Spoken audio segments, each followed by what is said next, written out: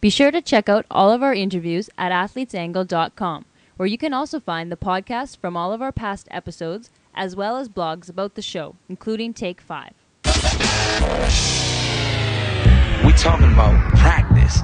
Not a game. We talking about practice. Practice, man. I mean, how silly is that? Playoffs? Don't talk about playoffs. You kidding me? Playoffs? But they are who we thought they were, and we let them off the hook. I don't really think that me breaking Jerry Rice's record was special. I think shutting you guys up is really what made it special.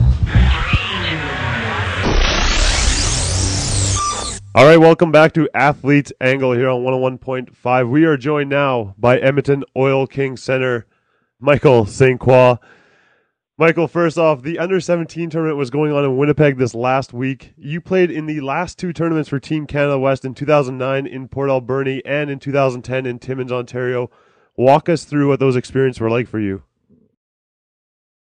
They're amazing experiences. I mean, anytime you get to wear the Canadian flag on your jersey, I mean, it's a dream come true. It's something you thought about ever since you were a little kid. So being able to have that opportunity twice was definitely a dream come true. And unfortunately, we weren't able to come up with any medals. But it's a great experience. You meet a lot of good new friends and good hockey minds. So I benefited greatly from it, and hopefully I can wear a Canadian flag sometime in the near future.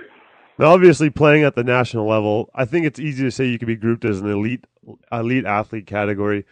When you're playing at a level when you've never played before, for example, your first Under-17 tournament in 2009, did you feel you had to change your game at all to get a spot on the team?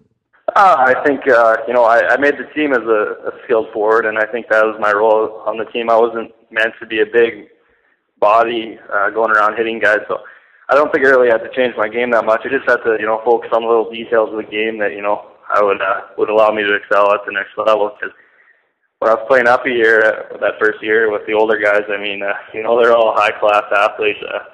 Lots of guys a couple of guys are playing in the National Hockey League now, like Tyler Stegan with Boston Bruins. So you definitely have to, up your game and be ready and mentally prepared. And, like I said, it was an amazing experience.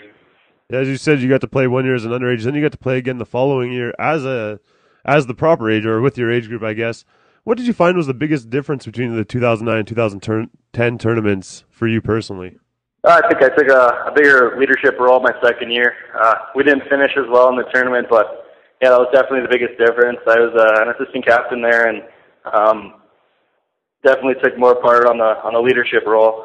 Was relied on more defensively and offensively, and it was just kind of my year. But unfortunately, like I said, we didn't finish that great that year, and would have been nice to get a medal there. Yeah, for sure. Now, I'm going to assume you, like every other Canadian a couple nights ago, watched Team Canada meltdown against Russia. Is it a goal for you to play for Team Canada at the World Junior Tournament next year in Alberta? Yeah, it would be a dream come true, but, that's a long ways away. It's a lot of hard work and determination that, potentially would lead me there. But at the same time, it's an amazing team in Team Canada, and, there's a very select few that are able to crack that roster.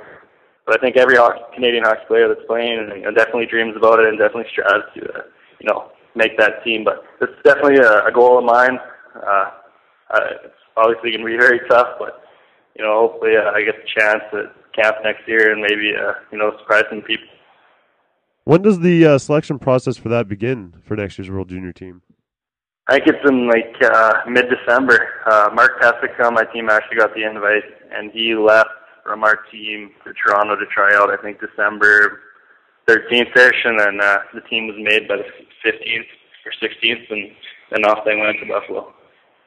What do you feel like you have to do personally to earn yourself a spot on next year's team? It's a lot of bounces, and it's a lot of hard work. I mean, you watch Team Canada, it's a lot of gritty play, a lot of hard work, and there's a lot of tough kids that, stay off the team because, they might not work as hard, or they might not be as well, defined in the defensive zone. So it's going to be working on the defensive part of the game and working on all the little details. We are joined today by Michael St.Croix from Edmonton's Oil Kings of the WHL. You are having a ton of success right now in the WHL with 20 points in the month of December, just 11 games. How has your game changed since your first game with the Edmonton Oil Kings? I think it's just focusing, like I said, on the defensive side of the puck. I mean, offense comes from great defensive play, and I mean, I'm not the greatest defensive player, but I'm working on it, and coach is demanding it from me. But also, they give me a lot of responsibility offensively to chip in, and hopefully I can keep on doing that. Now, you are draft eligible for the NHL this upcoming summer, and your name is appearing all over the top prospects and scouting lists. Have you had any thoughts at all about the NHL draft? Yeah, it's obviously in your mind, but you can't really think about it too much. I mean, the draft's going to come, and it's going to be over so fast, but I'm definitely thinking about it, and I'm excited. It's going to be amazing if someone calls my name on, in Minnesota, but I can't think about it right now. I got to think about the Edmonton Oil Kings. How do you think your game will have to change or adapt as you enter into the pro ranks in the next couple of years? I'm just going to have to keep on focusing on the details. I mean, right now in the Western League, you can be an offensive threat, and you can make do just being talented. But the next level, you're going to have to be reliable defensively as well as offensively, because in this day and age, you have to be a two-way player to play. Now, I know you're not going to tell me which team you'd like to go to or which team you would never want to go to, but Canadian to Canadian, you can answer me this one question honestly. How nice would it be to play hockey in a city where it doesn't snow? It would be pretty amazing. Here in Edmonton, it's pretty cold as well, just like Winnipeg from where I'm from. So, if it didn't snow, it would definitely be pretty nice. Yeah, it'd be nice to, after a game in January on Saturday night, to head out Sunday on the golf course. Exactly. I think we can all agree that parents are great. However, every kid gets to an age where they're no longer interested in listening to their parents' advice, no matter how right they are. How difficult is it to have your dad, who's an ex-NHL player and coach, and how hard is it for you to tell him that you're not going to take a piece of advice that he's offering up about hockey? I think my dad kind of knows everything to do with hockey, so normally I'm willing to listen and, hear him out, because normally he knows what to do and knows what it takes to, be a professional hockey player. Although sometimes I, think that I'm right and that he's wrong, he knows what it takes and he knows how to get there. So I just got to keep on listening to him, and he's always there for support. Has there ever been a point in time where there's one piece of advice that your dad offered up to you that you're glad you never took?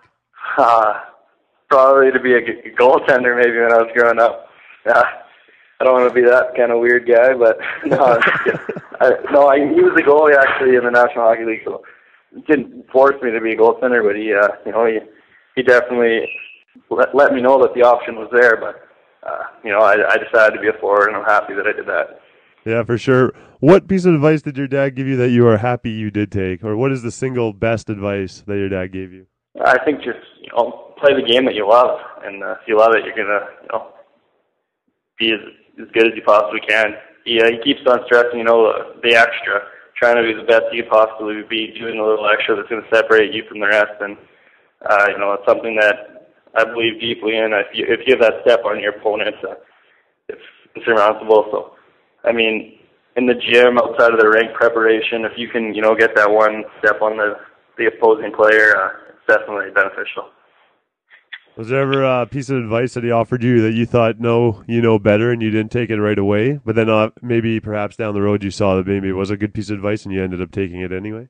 Yeah, probably just watching the pros, learning from the pros. I mean, it's sometimes when you're younger, you think you're so good and that you can't, really benefit from watching other players, but I think as I've gotten older and I'm able to, go to Oilers games, just like I was able to go to Moose games before, sometimes I might have, stayed home and hung out with friends, but any opportunity that I get to watch the Oilers now, to watch the professionals, I'm always going to be there, because, that's one way to get better is by watching guys like Taylor Hall and Jordan Eberle, and, it's incredible to see what those guys can do.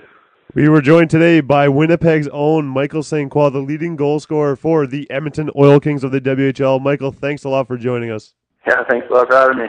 So there you have it, folks. Thanks for listening to Athletes Angle with Ryan Carrett here on 101.5 UM FM.